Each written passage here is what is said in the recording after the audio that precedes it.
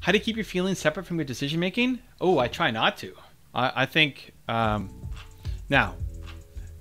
So here's the thing: don't default to automatically trying to cut out your feelings, because your feelings are where you can create the greatest things of all time. If you're only making logical decisions, you're going to lose in life. Your brain is designed to keep you small.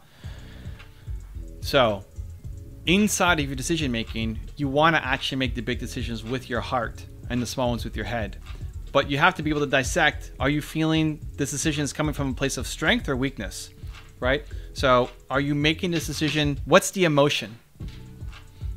Is the emotion excitement, joy, energy, love, passion, and that's why you want to do it?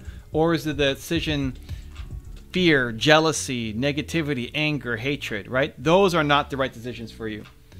But the ones made out of love, compassion, joy, purpose, like those are all great, and those are much better decisions than just trying to make one with your brain.